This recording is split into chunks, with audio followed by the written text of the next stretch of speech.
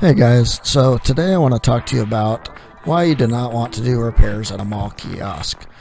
So I bought a phone case kiosk in the mall over the summer, and I was really resistant to doing repairs because I never want to have anyone doing repairs in the mall. It's very hectic, especially this time of year when it's busy.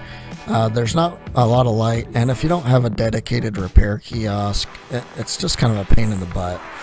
So my guy did this Galaxy Mega, and you know, things go wrong sometimes. He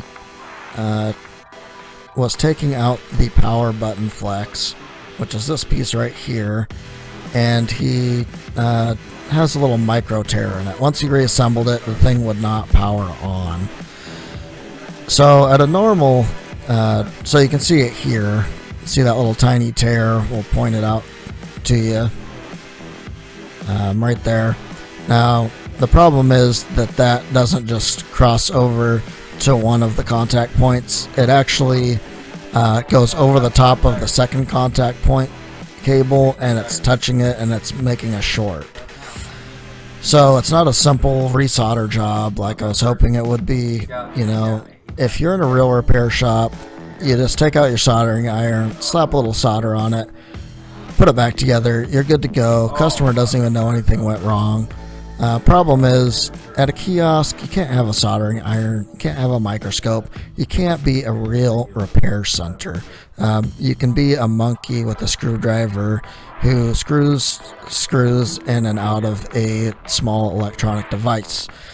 So I had to take this back to my shop, and nobody has parts for a Galaxy Mega in stock because it's like a 6-year-old phone. And so what ended up happening is I had to take a power button out of a Note 5 and make some modifications to it with some copper wiring, solder it to the contact points, and get it to fit into this phone, which worked. It was way too much effort.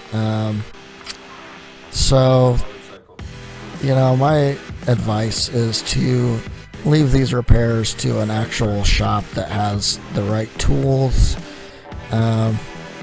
not just a case kiosk. I probably won't be doing or having my guys do repairs like this in the kiosk anymore. There's not a lot of light.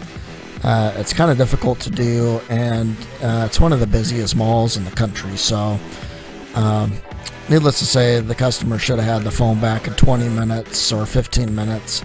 Instead, it took an extra day because I had to drive it all the way over to my other shop, fix it up, and drive it back.